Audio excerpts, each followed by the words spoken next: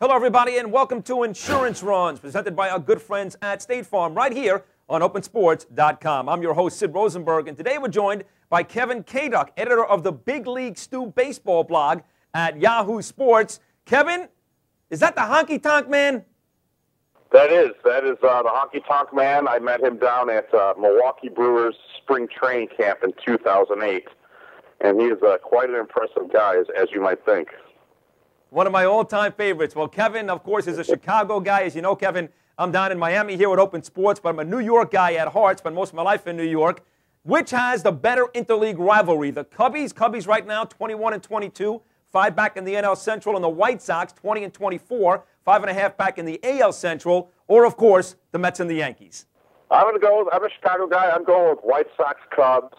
I think there's more animosity between the two sides, north side, south side, than there are on Mets Yankees. I don't know if you would agree with this or not, because it doesn't seem like it's that big of a deal to be a fan of one or the other in New York. In Chicago, and we have houses literally divided between Cubs and White Sox. It is kind of a do or die thing here, and you know, before the White Sox won the World Series, that was the World Series for both teams. And I still think now that, you know, the White Sox are still kind of the younger brother, even though they do have that title, they still really get up for that series. So I'm going to go with Chicago.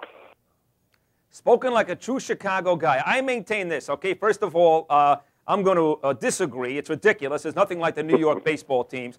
But you know what it comes down to, Kev, is every place outside of New York, whether it's Boston or Chicago, even here in Miami, all these great little cities all across America have penis envy for New York. And as big as the White Sox Cub thing is, Mets and Yankees, houses divided. Yankees 26 World Championships. The Mets really come about because of the rich tradition of the New York Giants and Brooklyn Dodgers. So in the end, I'm going to wholeheartedly disagree. The Cubs and White Sox, nothing like the Mets and Yankees. I think we both agree that those are by far the top two rivalries. I don't think anything comes close to Chicago and New York. And there's, you know, great moments in both. Chicago has the A.J. Brzezinski, Michael Barrett fight. New York has the Roger Clemens, Mike Piazza tussle from, a couple years back. But I'm still going to go with Chicago. I think, when it comes down to it, we, go back and forth with each other more than New Yorkers do. And I will add this. The Yankees fight against, have everybody coming at them. The Red Sox, the Mets, the White Sox. Any team that comes in to play the Yankees, that's a big rivalry for them. So the Yankees kind of have to take everyone on. White Sox and Cubs, it's just against them. And the Cubs haven't been good, though, for so long. I mean, winning championships here. I mean, you don't got to go to the Yankees and the Mets. You go back to the 50s and the 40s, going back to the 20s with the Giants and the Yankees. For 80, 90 years, New York baseball teams have gone head-to-head in World Series, and it goes way back before the Mets came into play in 1962. But with that said here, Kevin, who do you root for more? Are you a Cub fan, or a White Sox fan? You like them both about the same? You like Pinella more than Guillen? What's your deal there?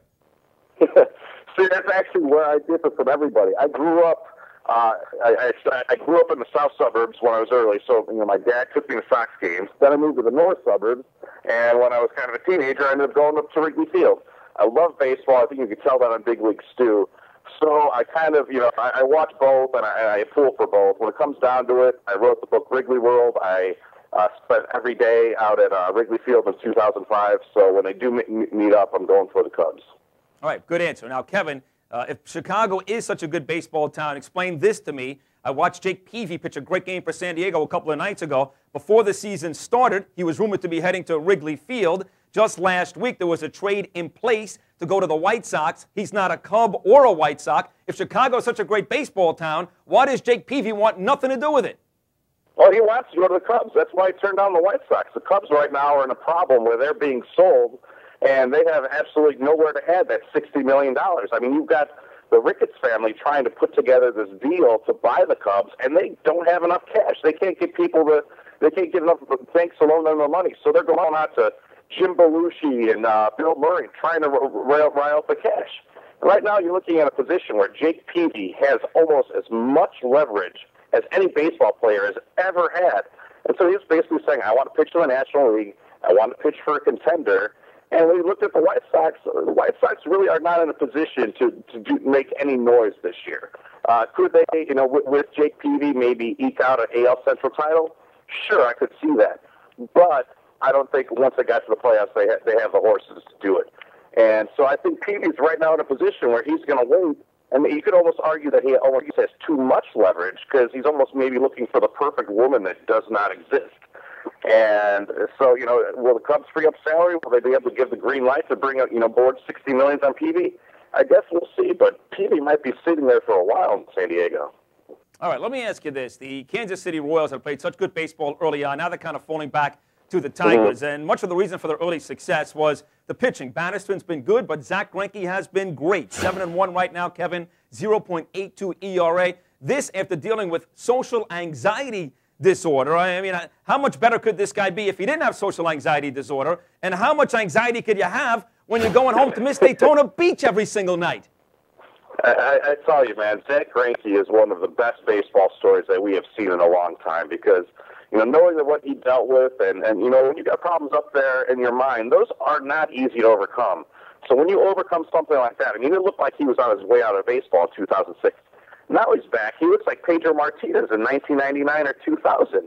It's just such a great baseball story, and the one thing I'm very happy about is that it's happening in a place like Kansas City, which has been, starved for a great baseball story over the past decade. I mean, these fans have been, consistently downtrodden upon and trampled over. And for them to be able to go see a guy like Greinke pitch every 5 days, I think is just amazing.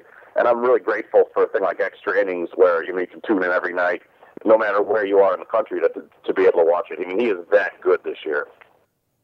Yeah, the Royals, people forget, I talk to Yankee fans, they talk about that Yankee-Red Sox rivalry. They forget about those great games of the late 1970s, those George Brett Royal teams, the Chris Chambliss home run off Mark Littell. Yep. There was a time when Kansas City was a real good baseball organization, but it's been quite some time since. Okay, with the exception here, Kevin, of the NL West, every division so far wide open. Lots of these divisions have 3-4 team races, which is very exciting. The NL West, the Dodgers running away with it, 7.5 up on San Diego, despite the fact the Padres have won 10 in a row. Give me your opinion of the most exciting race as we get closer to the All-Star break.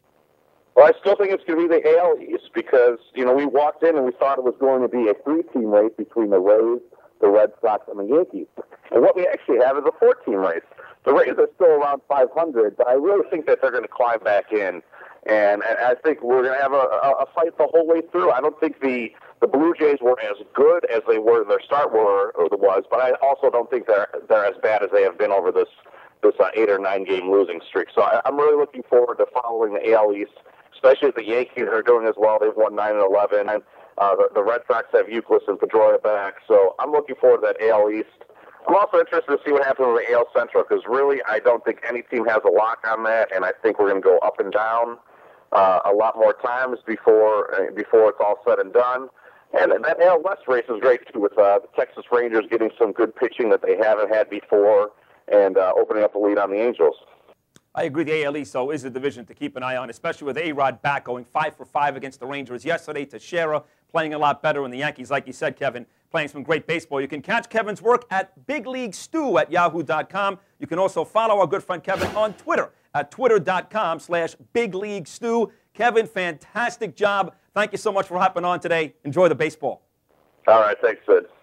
Take care. That's going to do it for this edition of Insurance Runs, brought to you by our good friends at State Farm. Make sure you come by on Wednesday for Fantasy Whiplash with special guest Paul Bordetti of RotoExperts.com. For now, I'm Sid Rosenberg here at Open Sports, and we'll see you next time.